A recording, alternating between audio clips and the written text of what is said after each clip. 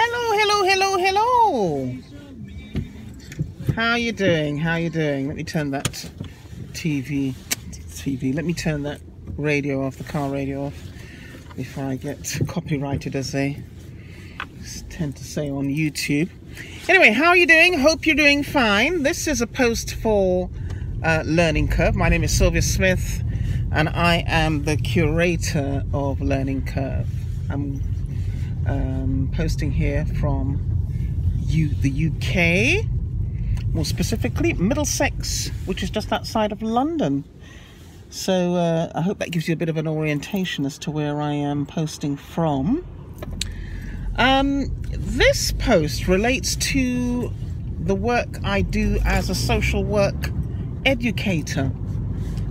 And it struck me that sometimes my students ask questions that might be quite useful to post here on YouTube as part of my offerings on my channel. I thought that might be something useful to do.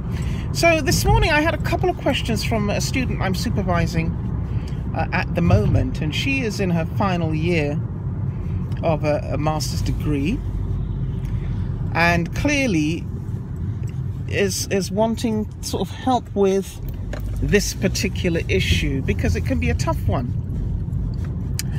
This particular professional issue, I should say. And essentially what she asked me this morning was, how do you deal with working in an environment where the other professionals or the colleagues that you're working with do not share the same values or ethical position that you maintain as a social worker? The example that she shared, I won't go into details because of confidentiality, but I think the important question is, how do you manage it? How do you cope? And as I sort of pondered on that question, I mean, I gave her a response, but then I pondered further on it and began to think that it's probably applicable to a lot of us who may be working in environments where we're working with other disciplines, other professionals. To be fair, other disciplines, other professionals hold core values, I guess. They're generally similar, particularly if you're working in the helping environment. The core values tend to be similar across the various helping disciplines. But then there are times, obviously, when you come across colleagues who come from a particular perspective, which is probably more akin to, I don't even know how to put this, but more akin to what the ordinary members of the public have. They possess similar views. And I think what's so special about our profession as social workers is that we are trained to a large extent we're trained to be accepting of difference, be accepting of self-identification, i.e. what people identify themselves as or how they identify themselves. We accept that. That's the position that we come from.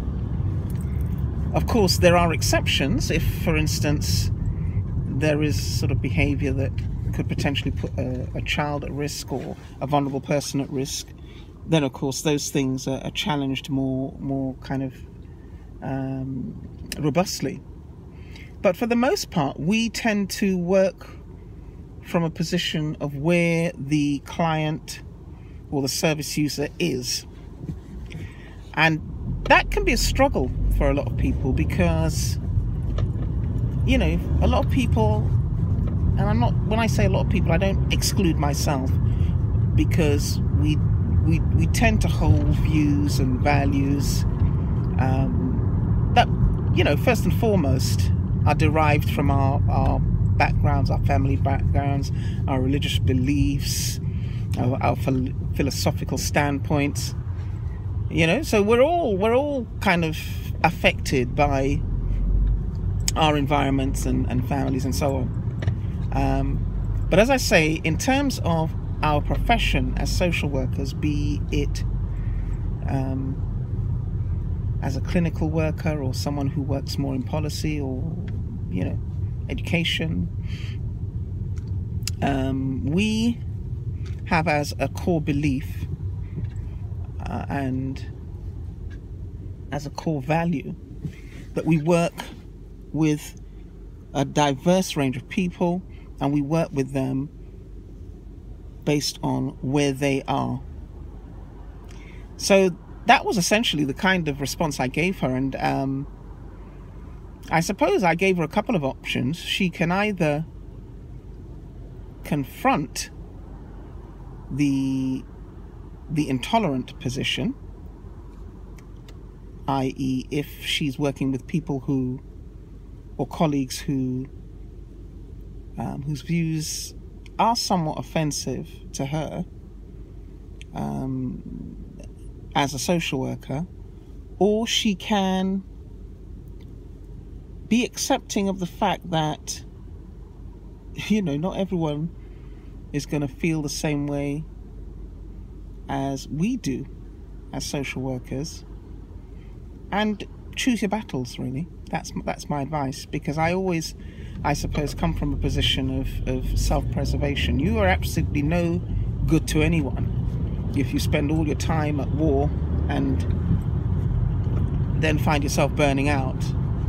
So choose your battles. There are times when it's worth taking up a position quite robustly and quite strongly, and there are other times it really isn't, because you're not necessarily going to significantly change that person's view.